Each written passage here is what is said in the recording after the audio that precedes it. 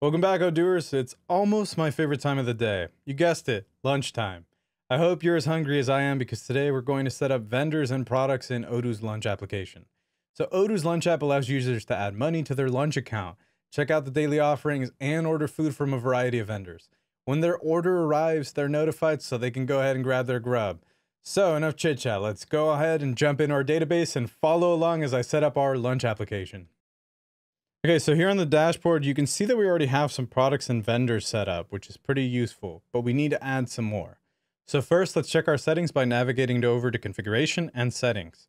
So I have to set the overdraft limit. If I want employees to be able to purchase items when they don't have enough money in their accounts, I can set a maximum overdraft amount here. And in my case, I'm going to set it to $10. Don't want to go broke. So up next under reception notification is a message that is sent to our employees when their food arrives. This message already looks good to me, so we're not going to make any changes right there.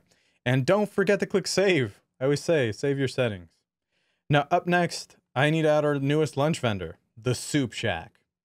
Okay, so now you may be thinking, hey, soup from a shack? But rest assured, they're very qualified vendors and they make a mean cup of chowder. So without further ado, I'm just going to go to our vendors page by navigating over to configuration once again, and then vendors. And I'm going to select the new button up at the top to enter the information. So if I enter the new vendor name, the Soup Shack, into the second drop-down vendor field and click create, the vendor title, look at that. Up top, it automatically fills it in. That makes it kind of nice and fancy.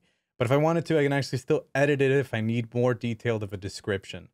So this vendor over here has multiple locations, but we are only ordering from the one on Main Street. So you guessed it, we want to add Main Street over there to the end of the main vendor over here field at the top.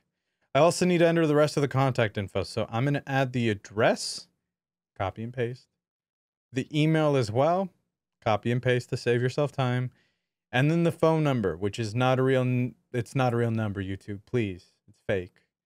So this availability section also, by the way, determines what days this vendor's products will appear inside of our lunch app. They're closed on Mondays, so I need to uncheck the box over here for Monday. And you should as well for any vendors. So the orders section itself deals with how orders are placed and delivered.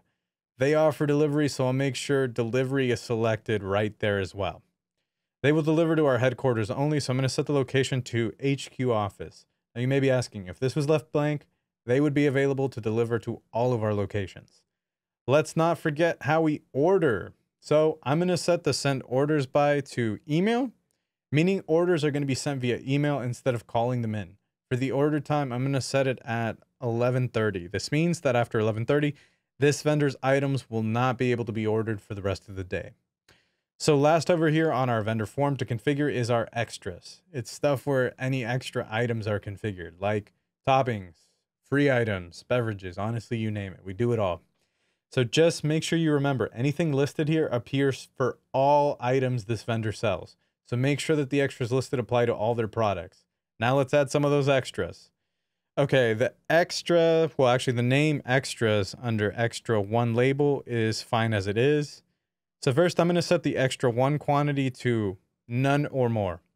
Now what does that mean? That basically means that when a user goes to purchase a product from this vendor, they don't have to select any of the extras we're adding to this category.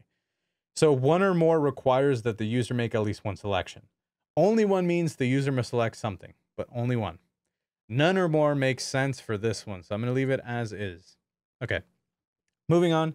I'm going to click add a line over here to the right and enter bread bowl, and I'm going to enter $5 for the price. It's a pretty expensive bread bowl.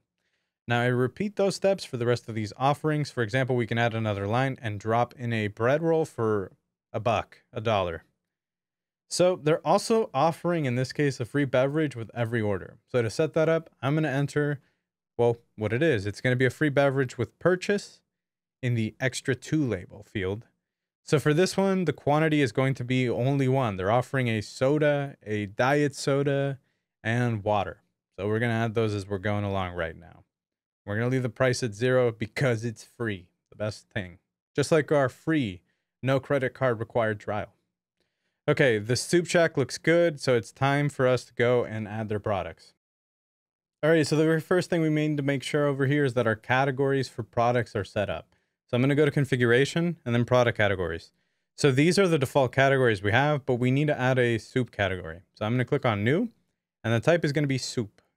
Then I'm going to go back to the list by clicking on product categories inside of our breadcrumb menus, which just today is a sourdough bread bowl. And there you have it. Okay, now we have to add some products. So I'm not going to lie, this is my absolute favorite part about Odoo, the food.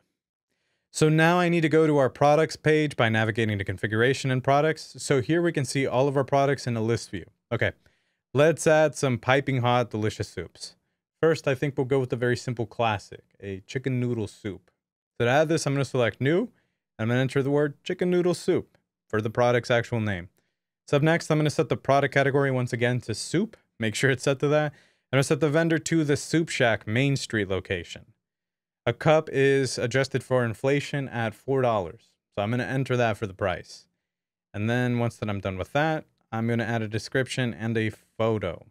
I'm going to paste in a long description right there. And then let's link that little photo. So now this item is new and I want it to stand out. So I'm going to set the new until field to the end of this week, which happens to be a Friday. So this will display a new tag for our product until this Friday. And that's pretty useful if you have new offerings. At least I think so. So now I want to share the good news about our new soup. So thankfully we have an alert section. So I'm going to head over to configuration and then we're going to select alerts. So this alert is going to be about the new items. So to make an alert, I'm just going to select new, enter new soups available for the alert name. And if I want, I could send this as a chat message by selecting chat notification for display. So selecting this, as you notice, it basically reveals a recipients field where I can select who receives the message. Maybe some people really want to find out, but I want this alert to appear on the main Lunch app dashboard instead. So I'm going to set display to alert inside of the application because we can do that. So this alert only applies to our headquarters since the Soup Shack is only delivering to the location. So I'm going to set the location to HQ office. No need to make everyone else jealous because they can't get a hot cup of chicken noodle in the middle of the day. So we're going to show all of this until the end of this week. So I'm going to set show until this Friday. And you'll notice it's already set to active. So that's pretty good already and all set to go.